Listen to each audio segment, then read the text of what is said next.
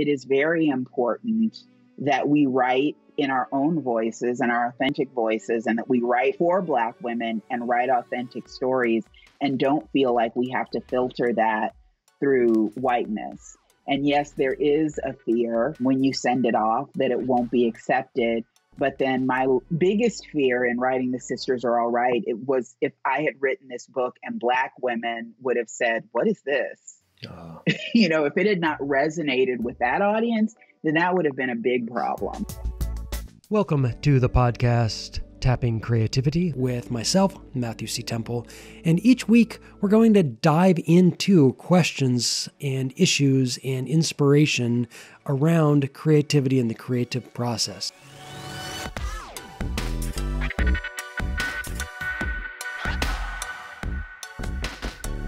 Hey, welcome to today's show. I'm super excited to have with us Tamara Winfrey Harris, who is a writer who specializes in race and gender and their intersection with politics and pop culture and current events. She's a writer, author, speaker, and a general badass who unapologetically addresses the needs and issues of Black women, girls, and femmes through her work and her writing. Her most recent book is the second edition of The Sisters Are All Right. In my humble opinion, first of all, I feel like this is today's women, race, and class. If you haven't read Angela Davis's book, it's great, but grab this one first because this one is just coming out right now.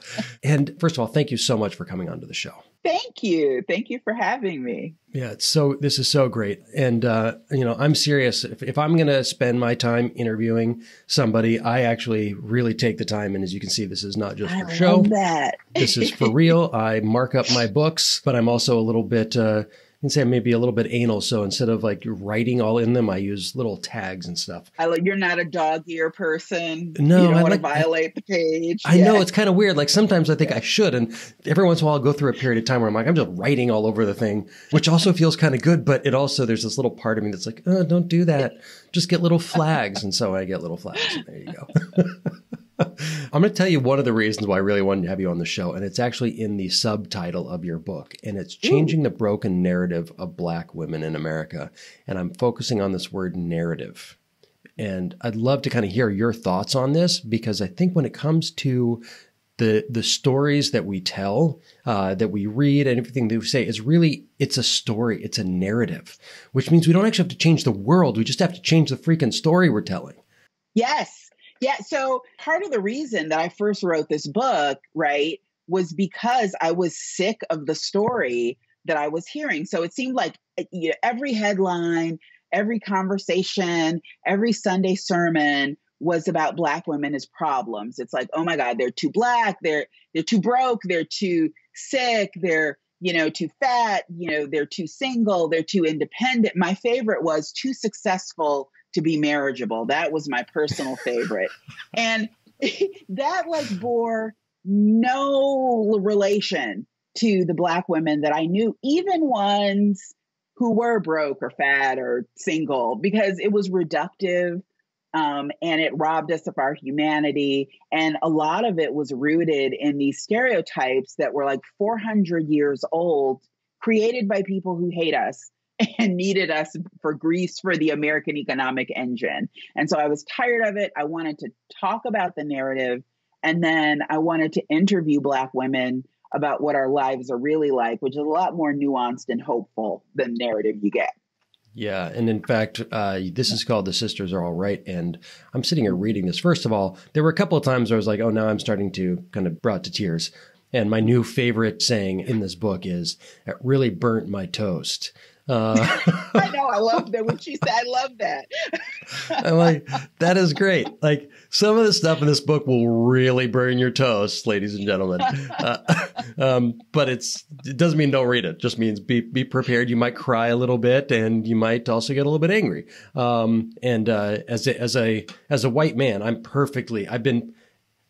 speaking of narratives, white men, that's kind of the only one we're really allowed to have anyways. So I see anger. I'm like, oh, great. I know how to be angry, right? Like white men, you can be happy and you can be angry, and when you only get two shades. It's awesome when you're angry. You get a show on Fox News. You can rant, you can rave. Yeah, I should probably have honed that a little bit more. I'd probably be much wealthier. Yeah. Oh boy, I don't think I could do that. But kind of going back, the Sisters All Right, even just as a title, you talk a lot about that, so you can share a little bit about that. But I'm sitting there, I get about I don't know, maybe I'm a quarter of the way into it, and I'm thinking, all right, like y'all are more than all right. I mean, I actually am pretty much of the belief that, and this is probably just as reductive as anything else, so I apologize in advance, but I think y'all are going to save the world, quite honestly. I mean, let's be honest. There's Michelle Obama, what a badass. Stacey Abrams, just even saying her name makes me tear up. I think she's such a badass. Beyonce, Kamala, you, my wife, y'all are a good group of people. But you chose awesome. Right? We are awesome. So more people should more people should see that about us. We are fabulous. And so I hate that I have to remind some of my sisters that you're okay. You're all right.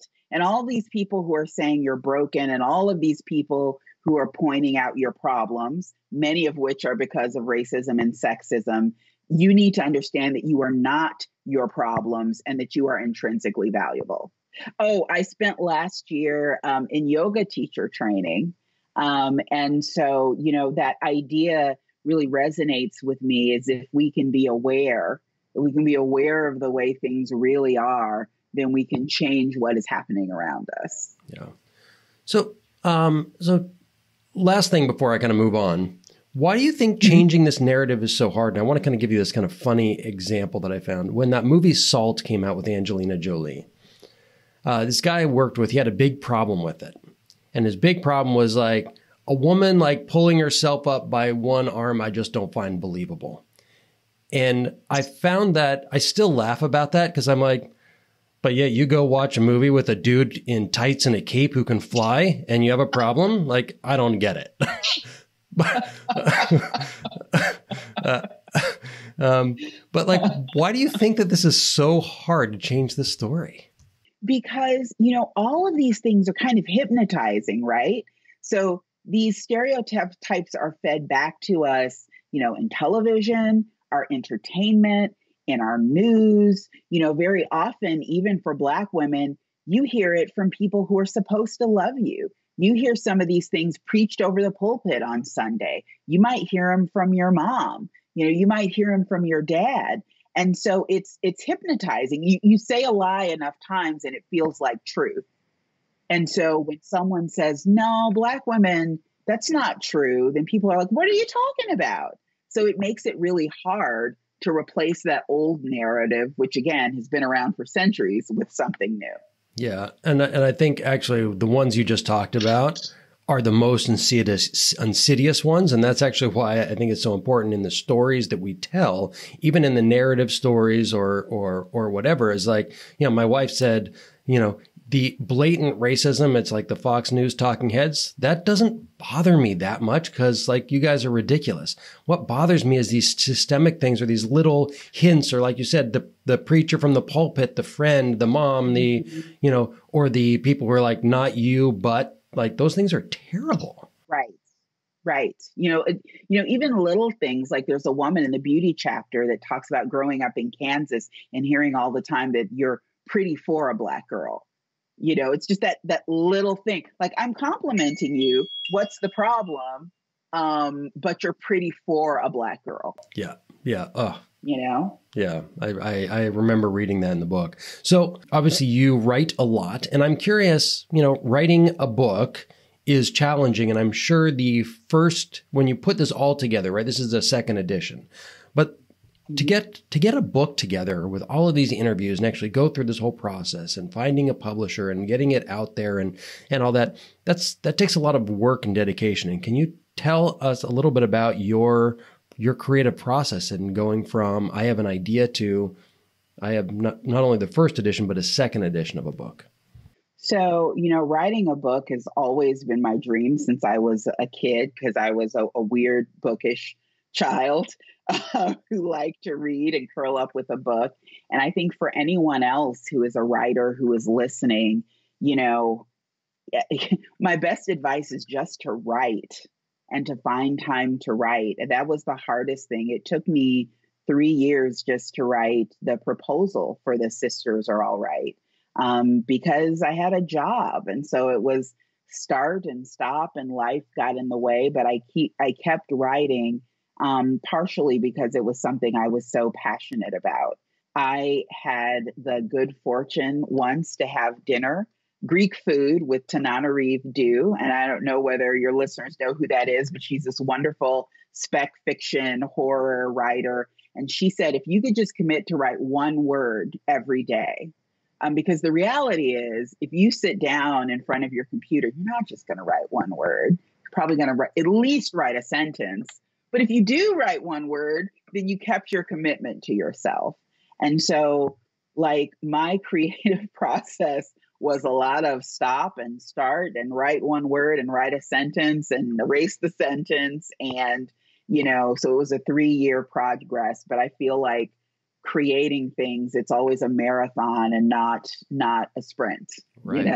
Yeah. And so that was 3 years just to do the book proposal. And then there's the waiting for a publisher to bite, and then there's the writing it. So from the I want to do this to I sat down and wrote that first sentence, or that first word rather, of my book proposal, until you actually had your book on a bookshelf somewhere. How long did that take? Probably 4 or 5 years altogether. And then it took me another 6 to write the second book. So I'm going to try to get on a faster plan. So, I don't want to be on like the George R. Martin plan where I'm like a book every 50 years. I'm going to try to speed it up next time. Yeah. So you've got to stop taking that advice quite so literally of one word a day. Yeah, the one word thing. Yeah. That's great.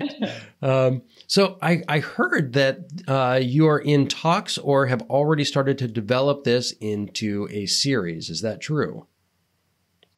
So, yeah, it is true. So Wise Entertainment and Gabrielle Union's production company, I'll Have Another, have optioned The Sisters Are All Right to turn into a dramedy. So they're shopping that right now. And so cross your fingers that we will see sisters on the small screen soon. That's great. First of all, congratulations. Secondly, I've spent most of my career in the entertainment world, and I can say writing a book is hard. Getting a show made, wow. But I'm curious, in those conversations, you're taking something that is a work of nonfiction and sort of fictionalizing it. So how has that process been in either developing it, or if you're not fully in developing it, even just the thought process of it in the meetings and the beginning of cracking this story into something that's narrative? So what's really neat about the idea that they've come up with, and Wise Entertainment did a lot of the work here, is that they're thinking about telling it through the story of reality television, of a group of women, a group of friends that are brought on a reality television show, which I thought was brilliant, because a lot of these stereotypes are intentionally crafted through reality television. And, they're edited, and reality television is casted in order to use these stereotypes that people feel comfortable with, because nobody wants to think when they're watching Bravo, like, you just give me the stereotype. So I thought that was an inspired idea. Yeah, that is a very inspired idea. And it just made me realize something. You wrote in here about that. And I think you said, there are some women who are willing to perpetuate this stereotype from, for money and a moment of fame. But the insidious side actually is on the other side, on the programming side, when you think from the narrative level, like, you can't write a narrative story anymore and be that stereotypical. You can't do it. You will be so shut down so fast. You don't get Boweed anymore. You don't get, these stereotypes. But if someone who's a quote unquote real person shows up and do it, well, then, hey, I'm just showing what's real. So it basically allows content makers to kind of bypass what's socially acceptable. And it's almost like, I think it was Stephen Colbert who once pointed out when and I think it was Fox News was doing a segment on global warming, and they're like, we're gonna do fair and balanced, right? And that's also, obviously I rolled my eyes if you're listening to this and you can't see that, but he's like, wait. If you have 98% of scientists say that this is a real thing we need to focus on and 2% don't, but you bring one of each, that's actually really skewing the story a lot. And I think what you're saying is that if what we're doing in these reality shows is basically highlighting, maybe it's only 1%, maybe it's less than 1%, but maybe it's 0.1%, but you can find that person and you can put them, and therefore they become, now a perpetuator of this story. That's just not the case. And it's real. I guarantee you, in all my 50 years, I have never seen a woman throw a glass of wine in another woman's face. I have seen it many times on reality television. And it's real. So of course it happens. Like it's, those shows are casted and crafted in order to sell a particular narrative. And when we watch them, and I certainly do, we have to know that. Yeah. There was one section that I read that I thought would be something worth reading and sharing. And if you have a book, I would love to hear it in your beautiful voice. Unless you have something else. But I thought this just kind of, on the top of page 56, let folks perceive you, that little section. Did you say 56? 156, sorry. 156. I was about to say, do I not know my own book? Well, it's funny that you say that, because sometimes I'm sure you're probably a little bit blindsided. Wait, I wrote that? Yes. And this is an interview with the wonderful author Disha Philia, who wrote The Secret Lives of Church Ladies, which has won every literary award this year. And she said, "Tell them, as Troy Maxon told his son in August Wilson's Fences, don't go through life worried about whether someone likes you. You best be concerned that they do right by you," preaches Disha Philia. "Let folks perceive you however they want. Jezebel, angry black woman, welfare queen, as long as they get the hell out of the way and let you do your thing. Stop looking for approval and permission from people who hate you and want to see you fail, and stop spending all your energy railing against their perceptions. Give yourself a daily, weekly, monthly allotment of outrage, and then be about the business of building. Let the church say amen." Amen. There are two reasons why I wanted that little section. Tell me a little bit about the person who shared that with you. So Disha Philia is an amazing, amazing author who has a new collection of work called The Secret Lives of Church Ladies, short stories about Black church ladies, and she said church adjacent ladies. It is about the role of the Black church in women's lives in playing a role in crafting the narrative and sometimes perpetuating some of those stereotypes that I write about in The Sisters Are All Right. She is a tremendous writer, so I recommend anyone listening to learn about her and learn about her work. Yeah.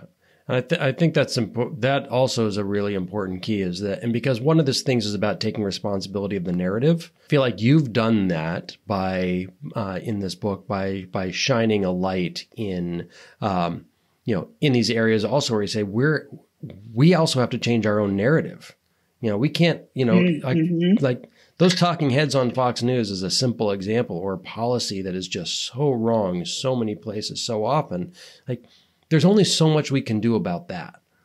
But where we can really start is within ourselves. And one of the reasons why I think this is important is it's beautiful and it kind of sums up something in the book. But also, as an artist and as a creative, as a writer for you and me and the audience, is that you write this and then you have to send it off. And I'm sure tell me, there got to be a time when you send it off, you're like, oh, I'm not good enough, or whatever that narrative happened to be, right? And so if your listeners can probably, I believe this is online, Disha and I actually had a conversation for Bitch magazine called The Only Gaze Is Our Own. And it was about being a creative and writing and centering Black women's voices and stories. And very often when you're a writer, people will tell you, okay, but the publishing industry is white. And so you need to write and make sure you're writing so white people understand you, which means having to explain, and your reader. So if you're writing for Black women, they know immediately that you didn't write for them. When you start allow me to explain to you, Black woman, what this means. For both of us, it is very important that we write in our own voices and our authentic voices, and that we write for Black women and write authentic stories and don't feel like we have to filter that through whiteness. And yes, there is a fear when you send it off that it won't be accepted. But then my biggest fear in writing The Sisters Are All Right, it was if I had written this book and Black women would have said, what is this? If it had not resonated with that audience, then that would have been a big problem. So if I had gotten this great big book deal and then the people that I wanted to read the book would not read it, that would have been a bigger problem. Wow. I completely get that. And there's got to be a concern too, right? Because you're putting yourself out there, putting yourself on the line. You're saying this is something that I've poured you said 5 years into. What if nobody likes it? And you know what? It happens actually all the time where you can spend 5 years. Most of the time, I think the average nonfiction book sells 200 copies. So, a lot of amazing writers who write amazing things, no one reads it. And that's hard. That's hard to think of when you've been dreaming of doing a thing for decades and you finally get it done and it isn't received in the way that you hope it will. So I think the best thing you can do is write true. Write honest. Right. So at least you can love what you create. That's really beautiful. And I think that's actually a good piece to kind of close with, which is that at the end of the day, people are going to think what they're going to think, or they're going to believe what they're going to believe. The kind of the two pieces is that we can begin to shift that narrative so that over time, not today, not tomorrow, but sometime in the future, we're going to build something new. And so therefore, it's really showing up for, the beginning of all of this work is even for you to write this book. I'm going to assume that you also had to do an amazing amount of inner spiritual and personal growth to be able to even do this book, right? That's hard. Maybe that's why it takes so much time. It's only so much growth I can take. We laugh about it, but I actually think that you really hit the nail on the head with that. Yes. Oh, my goodness. Well, Tamara Winfrey Harris, oh, my goodness, what a complete joy and pleasure it has been to get to know you, share this time with you. It's been wonderful. It's been so fun. For everyone listening, The Sisters Are All Right, Changing the Broken Narrative of Black Women in America, the second edition, which has a new chapter on Black women in power. So if you only have the first edition, grab the second one, because seriously, we've had a lot of shift in that particular part of this narrative in the last couple of years, really. So there's that. Grab your copy, should be out now. And once again, thank you so much. Thank you so much. Support local independent booksellers. Amen.